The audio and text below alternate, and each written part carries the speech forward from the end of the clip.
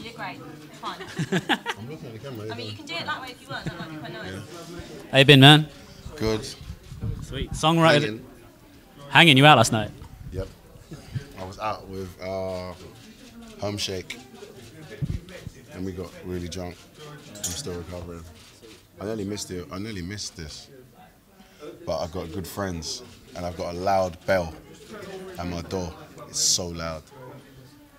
So what does it mean for a songwriter of the year for a grime artist? Is that the first time that's happened? It's so mad, isn't it? It's so crazy. It's good, man. It's good because it's like somewhere inside me I didn't think I was this level, and somewhere inside me I always thought when I write I'm touching something. I'm touching this this emotion, this selfless, objective emotion that I know I write well. But I couldn't see it. But it's weird that things like this, make you feel like that. But yeah, not just like album of the year, song of the year, songwriter of the year.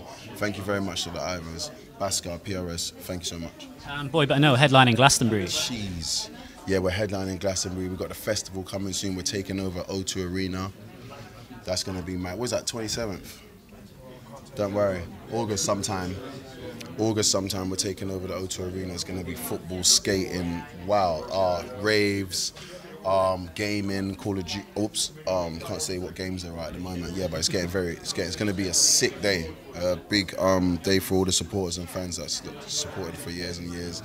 And just going to keep pushing that, that freeness and understanding that it's your world, really and truly. But grime headliner at Glastonbury, that's history, man. What are you going to do to push it?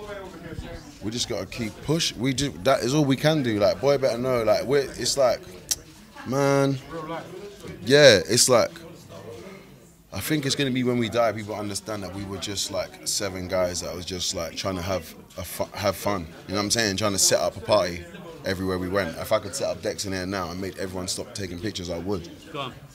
Can you set up decks in here? Yeah, just what I'm saying. Well, I'll see what I can do. Yeah, because that is all life is really about, setting up the party, talking to people like-minded and making something happen and keeping it moving, So, yeah, Glastonbury, Wireless, all of it. We're doing all of it this year, man. It's good times. Thanks to supporters mostly. Thanks to the supporters. J Huss's album's out now. The whole of the UK is doing amazing. Like, I don't know what to say. This is a dream.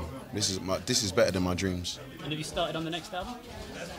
No, I haven't started the next album at the moment, but what I've been doing is working on how I'm gonna do good for what's happening on Earth at the moment. At every stage of my life, I've always wanted to do good for Earth. When I was a kid, I was stopping bullies. I used to get so angry, I'd see people bullying, I'd be like, stop doing that to him. Then you get to like 16, music, innit? Music, of course, little energetic little guy on stage, stop the fuckery.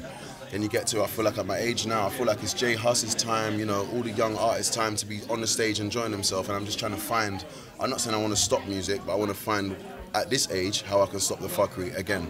And I'll be stopping the fuckery until I die.